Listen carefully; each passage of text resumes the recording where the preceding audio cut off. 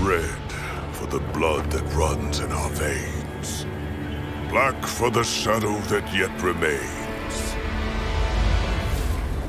After King Argon and his foolish righteousness led us to slaughter in the Crusades, General Malric vowed to seize power and rid the land of weakness brought by birthright and blind loyalty.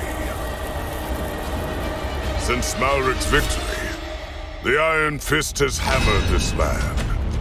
Strong men, like good steel, are forged in the fires of hardship.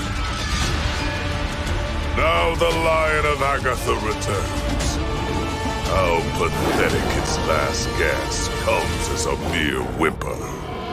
May the slaughter make us stronger.